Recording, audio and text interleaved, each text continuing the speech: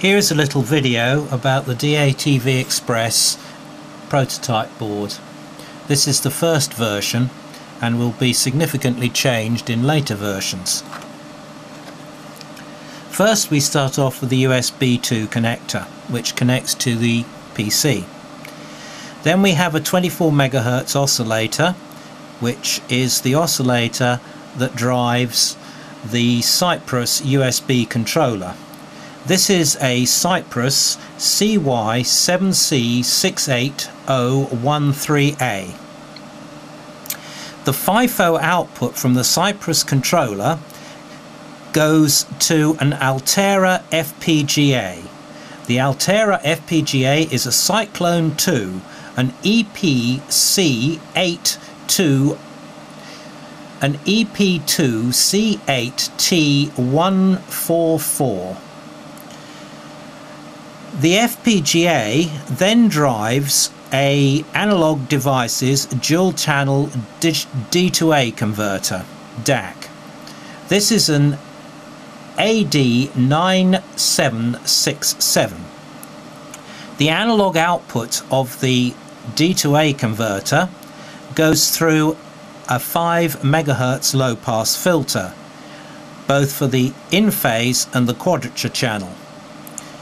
The output of the filter then goes into an analog device's ADRF6750 modulator, IQ modulator and fractional PLL synthesizer. The current board design will operate from 950 to 1570 MHz. The version 2 of the board uses an ADRF6755. This has an extended frequency range of 100 to 2.4 GHz. The output of the IQ up converter goes into a mini circuit's GVA84 Plus amplifier, the output of which goes into an SMA. As you can see, an extra board has been added here because of slight problems with the original printed circuit board design. Also on this board we have the input power supply, which can be from 12 volts to from 10 volts to about 18 volts. The output of which goes into the power supply chips that provides all the various power supplies that are required for the different voltages on the board. This includes 5.5 volts, 5 volts, 3.3 volts and 1.2 volts. Also on this board is a JTAG connector. This is used with the Altera development environment and allows us to do logic analysis of the board as well as loading and code during development. In operation, the code, the firmware for the FX2 controller and the firmware for the FPGA is downloaded from the host operating system, from the host PC. The next version of the board should be available sometime in the new year.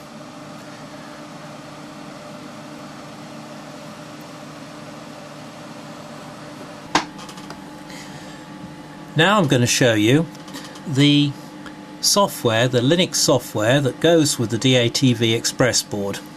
First is the main screen. This shows the status of the system. The transmit queue shows how much information there is still to be transmitted. The null inserted indicates the number of null frames that are being null transport packets that are being inserted into the transmission. The push to talk button causes the system to go to transmit.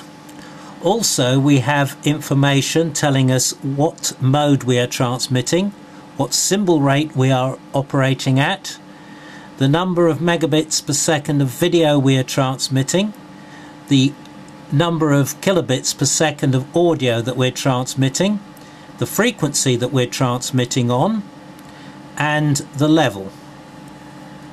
The next screen indicates the mode. This allows us to select DVB-S, DVB-S2, DVB-T. DVB-T2 is currently not implemented. Once we've selected the appropriate mode, we can then go into that mode and set the parameters. So in the case of DVB-S, we can set the FEC rate. We support all the standard rates: a half, 2/3, 3/4, 5/6 and 7/8.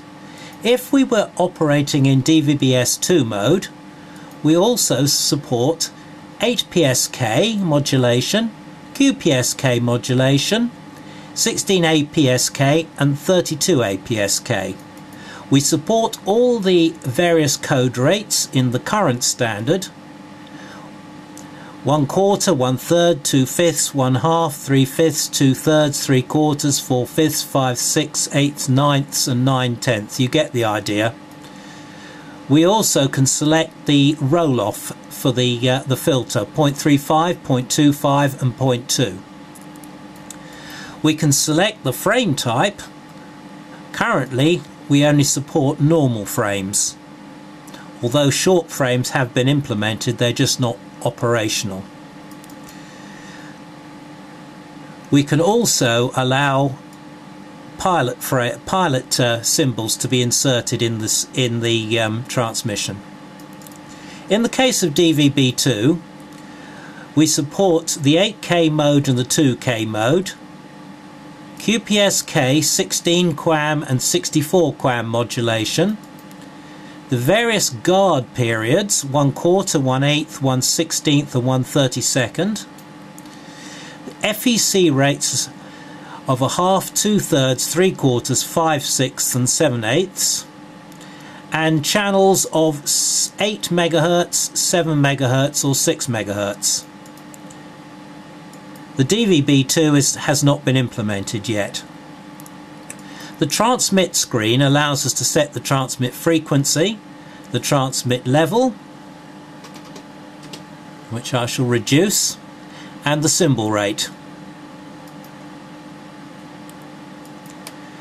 We can also set the various PID values,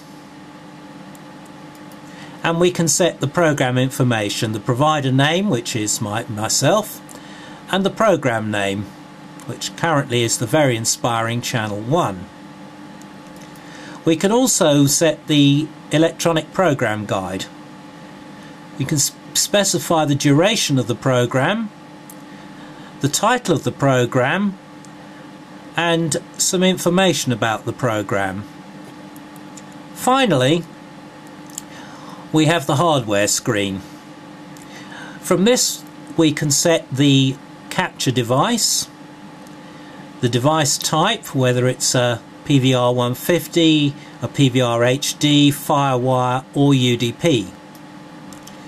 We can also select the input port, and we can select the transmitter we're using, whether it's Express, which is implemented, USRP2, which is implemented, Digilite, which is not implemented, and UDP.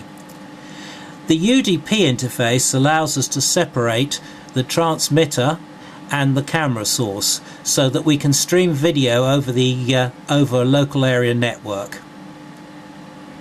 This allows me to sit in the warm room showing my pictures, whereas the transmitter is out in the cold transmitting. And there we have the DVB transmitter software that comes with DATV-Express.